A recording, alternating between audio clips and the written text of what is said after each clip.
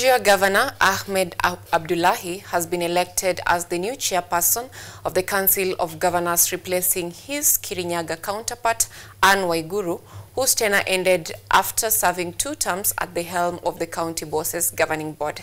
Nyeri County Boss Mutahi Kahiga will now be the Deputy COG chairperson, effectively filling the spot previously occupied by Governor Abdullahi.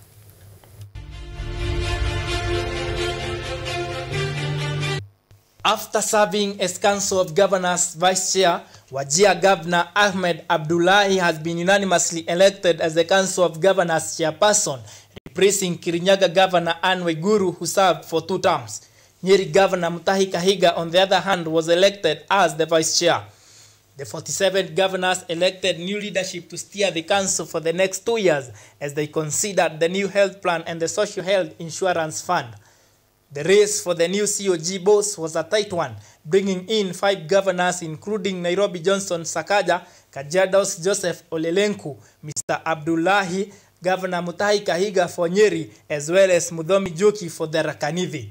MS Waiguru, while delivering her last State of Devolution address, said that the counties had made significant strides in several sectors, including health, education, tourism, and energy in the past year.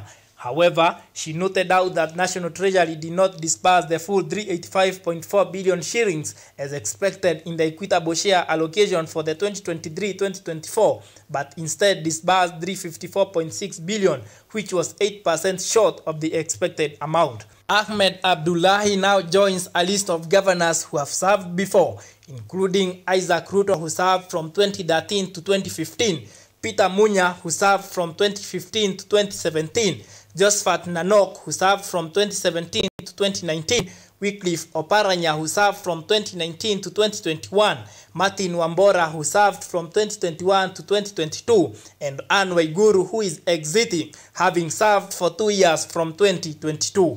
Dennis Munyi, KUTV.